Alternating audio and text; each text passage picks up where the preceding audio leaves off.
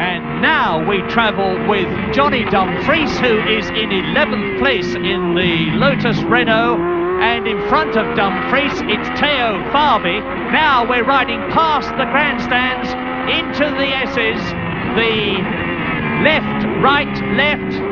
Theo Fabi goes through, now the left, now we're coming up to Gumtree Bend, past it into Wakefield Turn, which is the second gear corner. Watch Johnny Dumfries' right hand as he changes gear. You can see his helmet with the colours of Scotland on in the driving mirror. You can see the stabs of flame from Theo Fabi's turbo as he backs off and then accelerates away. Now we're going up towards Market's Turn, which is where the fruit markets of Adelaide are. There they are on the left.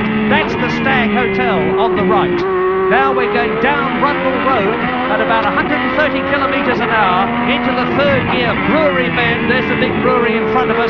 Now we're on the fastest part of the course, pulling up to 330 kilometres an hour, which is over 200 miles an hour. Coming down to first gear, watch Dumfries' hand come off the steering wheel. Down a gear, down another gear. Hard right into racetrack hairpin, and now left into paddock turn. A wonderful, takes you back to the old days, James.